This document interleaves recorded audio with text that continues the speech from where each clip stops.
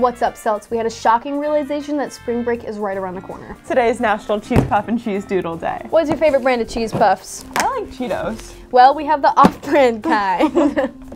Spring break starts in just a few weeks on March 21st, which is a grading and conference day. I cannot believe how quickly it's coming up. You have over a week off starting on the 22nd of March, and we return to school on April 1st. This year is just flying by. Even though spring break is still a good couple weeks ahead of us, it's a good thing to look forward to. On that note, if you want some extra help with your schoolwork before we're sent on break, next week there's a chance to catch up with a Saturday school session. It's on March 16th, right before St. Patrick's Day. Come in from 9 to noon. Also coming up, we have a lot of musical events. Yeah, the choir has their spring concert today. Oh my goodness, that's so exciting. Admission is free and the concert starts at 7. I can't wait to see what they prepared. They always do great. APT has their stage show coming up too. The stage show is on Thursday, also in the auditorium. I love this show and it's free for students. Here's some more information about that and our spotlight for the week.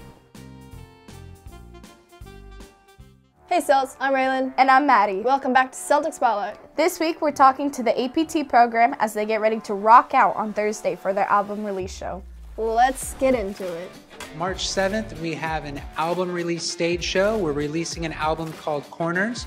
We have studio production students that have been working on writing original music. They've been in our studios recording the music, making music videos, and we're going to display all that at the show. We have all styles of music from our Pacific Islanders, our Latino collective, all the way to pop, funk, indie rock, folk, to funk R&B. Yeah, at the stage show, we're doing 2 original songs. Only one of them is going to be on the album, so you should show up so that you can hear the other one. For the stage show, I'm really excited to mix everybody that's the most sporadic bands.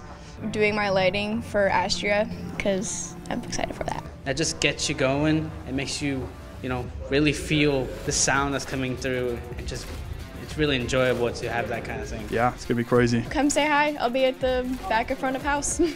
7 o'clock in the McNary Theater. It's going to be a blast. We hope to see you there. I'm so excited to see their awesome performance. Thank you, Celtic Spotlight team. Great news, Celts. Intramural volleyball has now started. If you are interested in playing, it's every Tuesday and Thursday right after school at 3:30. Meet in the gym and spike your heart out. Lastly, remember that Seniorverse staff basketball is coming up next week. I can't wait for all these great upcoming events. Have a great rest of your week, Celts. This was McNary Media Madness.